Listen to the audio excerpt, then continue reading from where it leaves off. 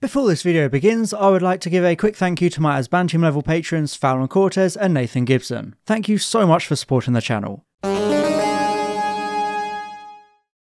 Hello everybody and welcome back to another Doctor Who lore video. As you know, I've been going through every modern episode and I've been picking out one or two things to make a video about. This time I want to talk about Harriet Jones, who we first meet in the Slitheen two-parter and later on in two other episodes. Doctor Who has a bunch of fictional prime ministers, but Harriet Jones is probably the most interesting, with expanded media fleshing out her time in office and what happened to her after she was forced out, including a completely different semi-official fate. So beware spoilers for the following stories, and without any further ado, this is the story of Harriet Jones. And yes, I know who she is. So what do we know about Harriet Jones? Well, according to her ID, she was born on the 3rd of June 1949 and she represented the constituency of Flydale North. We don't know when she became a Labour MP, but she seemed to have been one for a while by the time we meet her in Aliens of London, because she describes herself as being a lifelong backbencher. Now, a backbencher is basically a member of parliament who isn't a minister. They don't hold an official position in their party. Think of them as being, the majority of MPs who aren't up there with the big names. They're quietly doing their own local things for the people they represent. In Harriet's case, her big policy was the idea of cottage hospitals, with her working out a system for these smaller, more rural hospitals to not be excluded from centres of excellence, which are basically specialist clinics you tend to only really get in more urban and affluent areas. She was due to meet the Prime Minister about this policy on the day of the Slitheen's fake spaceship crash, but unknown to her, he'd been killed and stuffed into a cupboard. It's never outright confirmed in the episode, but this is intended to be then real-life Prime Minister Tony Blair, the famous war criminal. There are a couple of references to him in the episode, and his body was meant to be a Blair lookalike, so I think it's safe to say that this dead PM is Blair himself.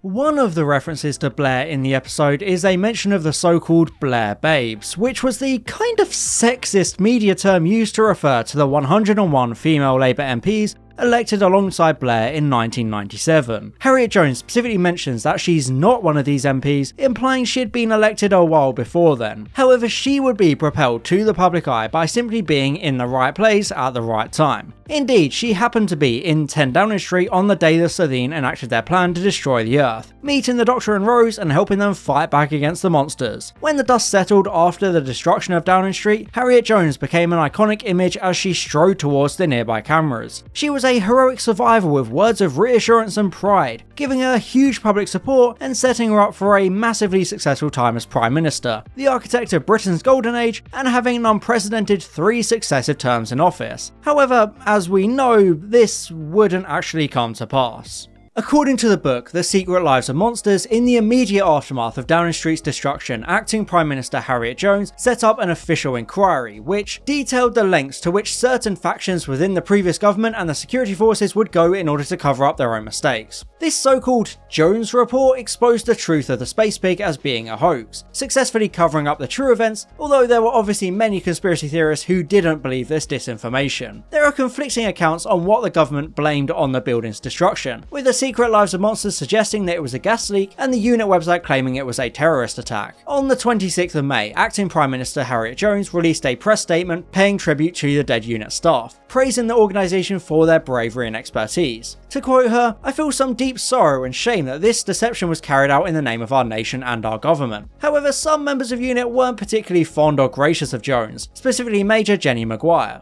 On the UNIT website operations board, she wrote, "Oh, and the acting PM, some woman I've never heard of with my mother's hairdo." She was also dismissive of Harriet's admiration for the Doctor, claiming that they all go through that starry-eyed phase. Although she still went to meet with a new Prime Minister at the acting office in Westminster, because obviously there wasn't a Downing Street anymore. So, a big part of Harriet's time in office was rebuilding Big Ben and Downing Street.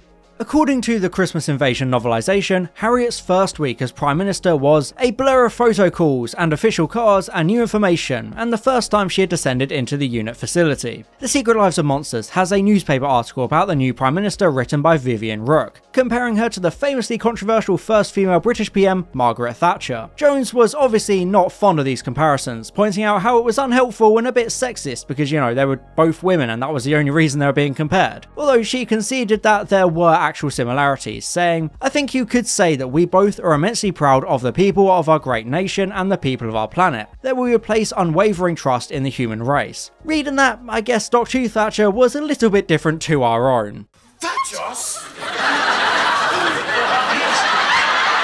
When the Guinevere 1 probe was reported missing by UNIT, Major Richard Blake was a bit dismissive when talking about Harriet Jones. He speculated that she would use it as an excuse to visit UNIT's Tower of London base, and when she arrived he wrote a memo telling other UNIT staff to be respectful towards her, but also to not let her think she owns the place. However, the novelisation reveals that Harriet had always liked Major Blake because, and I quote, he had been so gracious, not condescending, like many of the civil servants she had met, or patronising like the military generals who assumed she wouldn't have a clue what she was talking about. So she was very shocked and upset when Major Blake was killed by the Sycorax. In terms of Harriet's family, we don't know anything about her parents apart from her mother still being alive during the Slovene crisis, but the Christmas Invasion novelisation also mentions her granddad, who spent a few years in Venezuela trying to buy a gold mine and losing every penny. Harriet claimed he told her all sorts of stories about the rebel factions coming down from the mountains and raiding the townships, so he always knew when a raid was being planned, information Harriet was able to draw upon during the Sycorax incident. Indeed, the Christmas Invasion takes place within Jones's first or second year as Prime Minister, depending on which dating method you use, because things can be quite messy in the Doctor Who universe. When the Guinevere 1 probe went missing, Jones was busy implementing new policies. At some point before the episode, she had introduced financial reforms so that people including Jackie Tyler were £18 a week better off. According to the novelisation, she was also going to solidify her cottage hospital scheme on January 1st of the following year, resulting in better healthcare for all. However, these plans were cut short when the Guinevere probe was hijacked by the villainous Sycorax, who began their invasion of the planet Earth on Christmas Day. During this incident, Harriet fell out of her depth, with the novelisation explaining that she was worried about having to protect every child across the UK. Her inner monologue specifically stating this was worse than her first Prime Minister's questions. Hey, at least you didn't have to deal with Paxman on Newsnight.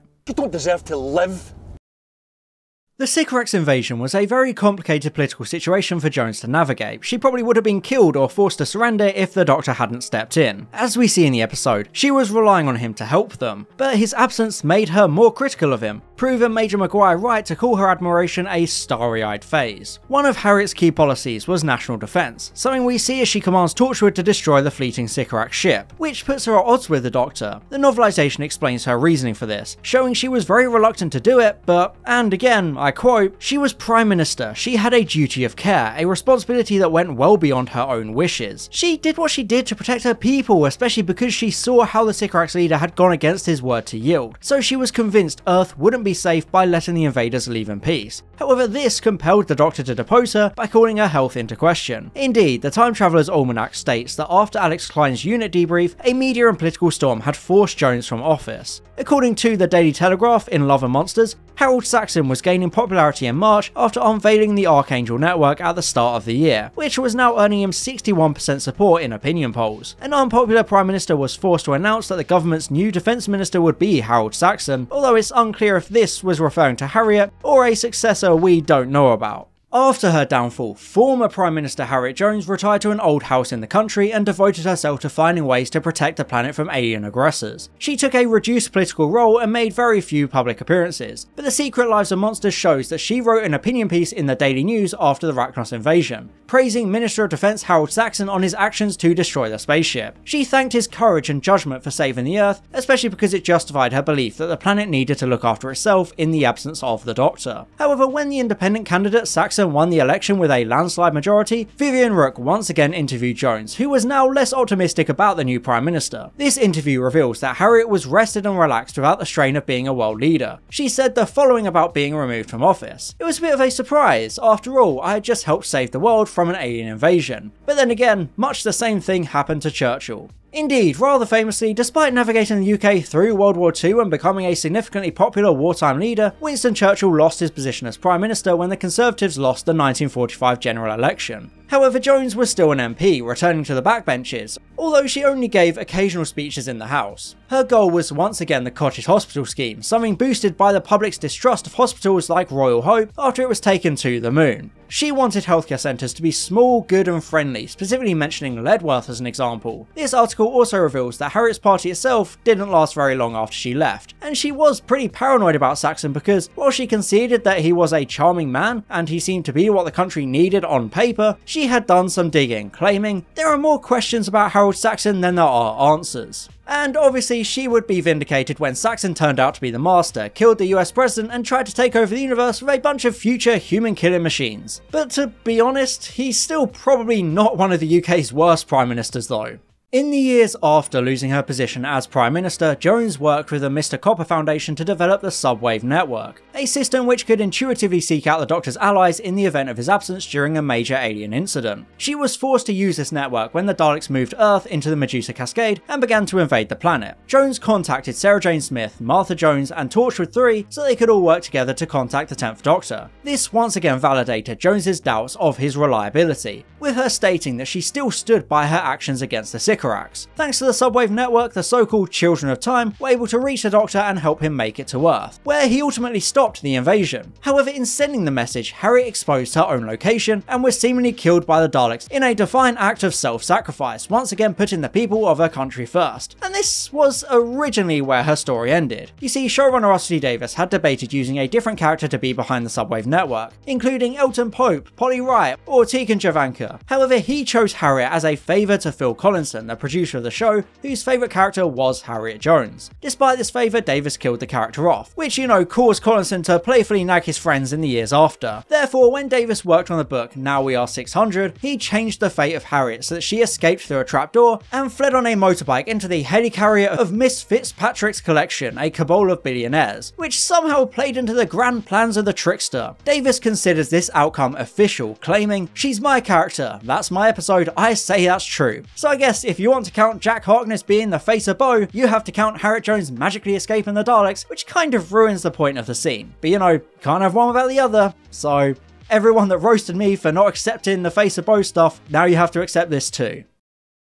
So, that's the rollercoaster tale of Harriet Jones, whose autobiography was banned by an Act of Parliament. In terms of alternate timelines, she was the leader of the opposition in a parallel universe Rose Tyler visited on her travels through dimensions, along with never having become PM in another dimension. In the Pete's World parallel universe, Harriet Jones became president and ushered in a golden age, although we don't know anything further. The Harriet Jones of the main universe is such a fascinating character who shows the nuances of being a significant person in the Doctor Who universe. She had to prioritise the safety of her people, which explains her actions in the Christmas invasion. I really like how expanded media has been able to elaborate on her thought process during this moment, along with giving us indications of what her life was like during and after her time as Prime Minister. After all, she had a lot of alien stuff to deal with, being propelled into the role of Prime Minister off vibes alone, despite being a lowly backbencher for almost all her political career. She's a fascinating example of how time in Doctor Who is in flux and can change so dramatically based on one single event. What would Britain's golden age have looked like? Well, we'll never know. And on that note, that's it for this deep dive into Harriet Jones. I hope you enjoyed this video, or at least learned something new, and I'll see you next time. Bye bye. And a special thank you to my Asbantium level patrons Fallon Cortez and Nathan Gibson, my Diamond level patron Glenna Clark, my Platinum level patrons Maximilian Foreman and Nick's Games, and all my Gold level patrons Boots, Daniel Shiletto, Discretio, Franzorn aka Line Vortex, Robert Hock, Scarlett Hayes, and Tom Azar. Thank you so much for your support.